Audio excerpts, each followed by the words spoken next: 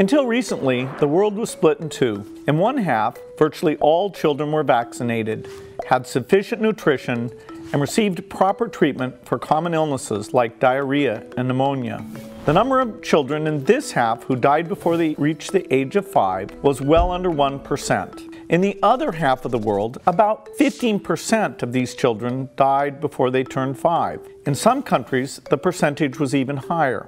But the progress made in healthcare in the past 23 years indicate that we can improve child life expectancies, bringing these two worlds into balance.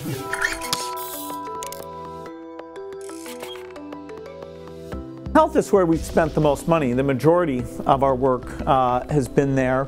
Part of that is the upstream science, inventing new vaccines, and part of it's been the downstream. Once you have those vaccines, how do you get them out to all the world's children? The system has had a tendency to get medicines to rich kids who are less at risk of getting disease and not get them out to the kids who need it most. And slowly but surely understanding cold chain and measurement systems, working with the countries, that's getting a lot better.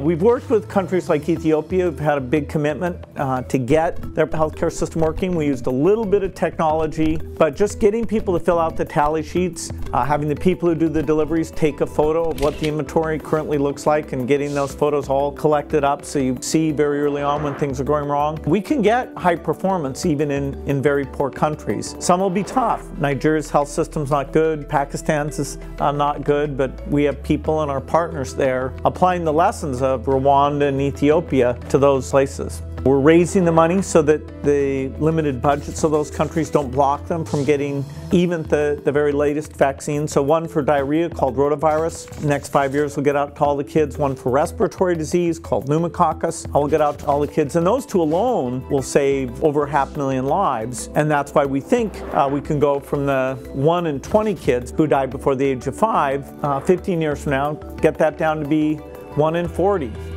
In 1980, smallpox was eradicated, the first and only time in human history a disease was eradicated. To say that destroying a disease is difficult is an understatement, but it's neither impossible or impractical. In 2030, polio and other major diseases, elephantiasis, river blindness, and blinding trachoma will be completely eradicated from the earth. All these major breakthroughs give you a picture of how much progress we can make in the next 15 years. Life will get better, faster, because the number of innovations reaching the poor will be greater than ever before. The world won't be split in two any longer.